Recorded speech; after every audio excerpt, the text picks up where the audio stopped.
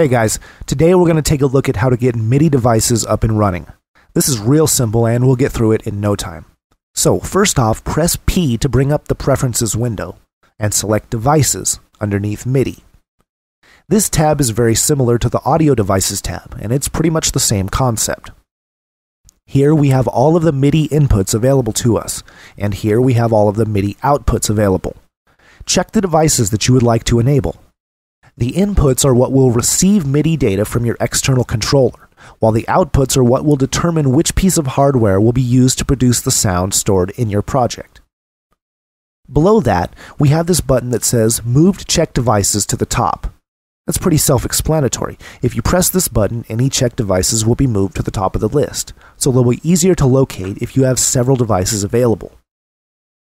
Just like with audio devices, we have user-friendly names to represent MIDI devices. Enable this checkbox if you want the input and output menus of MIDI tracks to display the friendly name of a MIDI device, instead of its original name. Simple enough. Last, warn about no MIDI devices. When this is checked, Sonar will give you a pop-up when you start the program if no MIDI devices are enabled. That's all there is to getting a MIDI device set up. Thanks for watching. Please rate and subscribe, and I'll see you next time.